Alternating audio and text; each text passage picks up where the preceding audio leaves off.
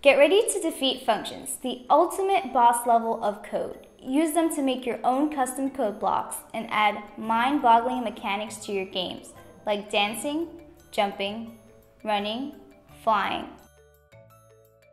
or shooting a rocket into space. Functions are a way to create your own custom code block. You can program a function to do one special thing, then use it again and again. For example, let's say you want to teach someone a new dance move called the splits. The first thing you would have to do is show them how to do it step by step. Slide one leg forward, slide the other leg back, drop down to the floor, and arms in the air. Once you've taught them the steps, they can do it themselves over and over again.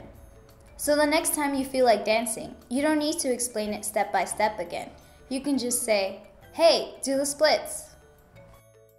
Functions work the same way. Let's say you're making a dancing animation. You want to animate your character doing a bunch of dance moves. We could copy and paste the image and sound blocks every time we want to do the splits again, but it's so much work. Making a function out of it is way easier. You can use functions for just about anything. Ready to be the boss of functions?